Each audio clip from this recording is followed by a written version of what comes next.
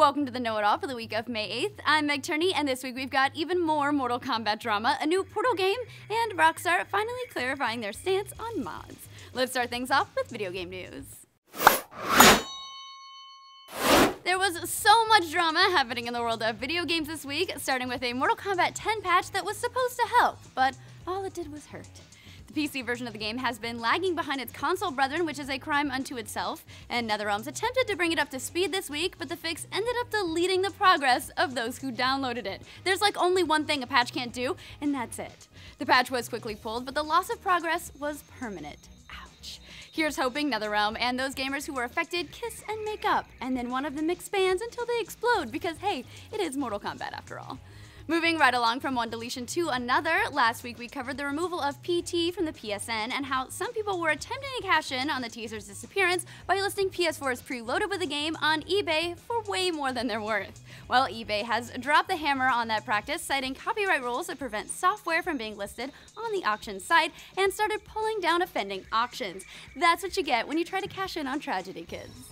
Valve, who's been recently in the doghouse with gamers over that whole paid mods fiasco, announced a new Portal game this week. And by Portal game, I mean a new Portal novelty pinball table. Sadly, I'm not kidding. The table is for Pinball FX2, a free-to-download game where instead of paying for the game, you pay for the tables you want to play. And while it does look kinda neat, admittedly, this is clearly not what Portal fans are hoping for. How a company that just couldn't seem to miss with gamers has devolved into novelty pinball tables and getting downvoted into oblivion on Reddit, I will never know. But Lord Gaben, you need only announce a third installment in any of your blockbuster franchises to make us all love you again. Moving right along, things got a little shady on the web on Wednesday when Green Man Gaming posted a listing for the upcoming Witcher 3 Wild Hunt on PC for just $35 instead of the standard $60. Now that's a pretty sweet deal considering the game isn't even out yet, but that was before CD Projekt Red's business development manager posted in the company's forums that he wasn't sure where GMG was getting those keys because CDPR had passed on selling them any. The CEO of GMG fired back, insisting that the codes were legit and even accused CD Projekt Red of putting business before gamers.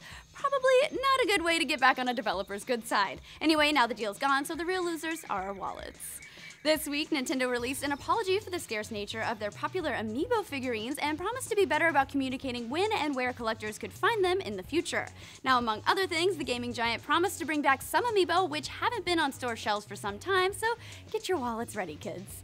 That's not all that's going on in the world of Mario. Nintendo also announced plans to get into the theme park business in conjunction with Universal Studios. Heck yeah. It's all in the very early development stages, I know, right now, but let me just put this out there because I'm dead serious. If there's not a Pokemon Snap ride, I will riot. Speaking of riots, see how I did that?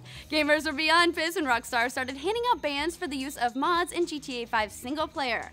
Mods were previously thought to be totally fine as long as they were only utilized in single player, but oh how wrong that theory proved to be. Well, at least that's what the internet angry mob thought. People got pretty up in arms, and to be honest, for, a good reason. But now Rockstar has clarified their stance on mods, and they're not so evil. They said, quote, recent updates to GTA 5 PC had an unintended effect of making unplayable certain single-player modifications. This was not intentional. No one has been banned for using single-player modifications, and you should not worry about being banned or being relegated to the cheater pool just for using single-player PC mods. Our primary focus is on protecting GTA Online against modifications that could give players an unfair advantage, disrupt gameplay, or cause griefing. So hey, they're not actually actively out there trying to shut down mods just so long as you're not using them to cheat in GTA Online. Back to the car guns, guys. It's time to get ridiculous. That's all for video game news, but for a full hour of video game news and discussion, check out this week's episode of The Patch, where Gus, Ashley, and I discuss TV adaptations of our favorite games, and whether or not we're excited to get Oculus Rift when it hits shelves in Q1 of next year. Spoiler alert, we're not. On this week's episode of the Patch Video Game Book Club, which is what I'm calling it now, Bernie, Gus, Ashley, and I played Don't Starve together. Bernie kept Ashley alive, and I made Gus super nervous by starting small forest fires. They weren't hurting anybody. It was pretty awesome.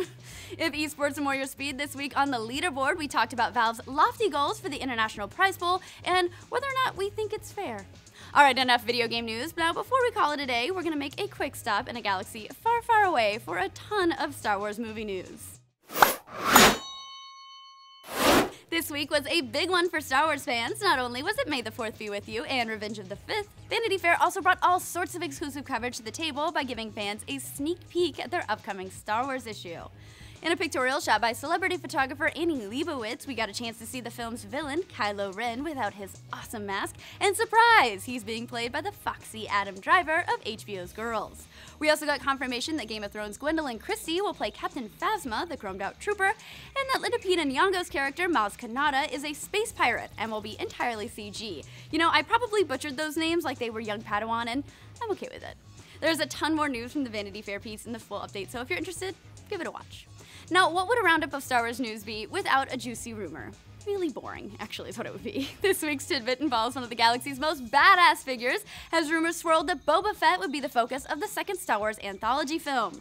The film was previously being directed by Josh Trank, but he recently stepped away from the project to pursue original properties. Well, at least that's what he said. The Wrap reports that Disney actually pushed him off the project after he displayed what was described as erratic behavior on the set of Fantastic Four. Please, someone figure out what that is, because I am so curious. Now, we got a decidedly not so great look at Boba Fett's origin in Episode 2, so the general consensus seems to be that this film will focus on Fett's early days as a bounty hunter, and I may be being naive here, but that sounds pretty awesome to me. Alright, that's it for this week's episode of The Know-It-All. Don't forget, you can get more great Rooster Teeth content by checking out the Archie podcast on Monday, The Patch on Wednesday, and The Patch Video Game Book Club immediately after. Have a great weekend, everyone. Heart you!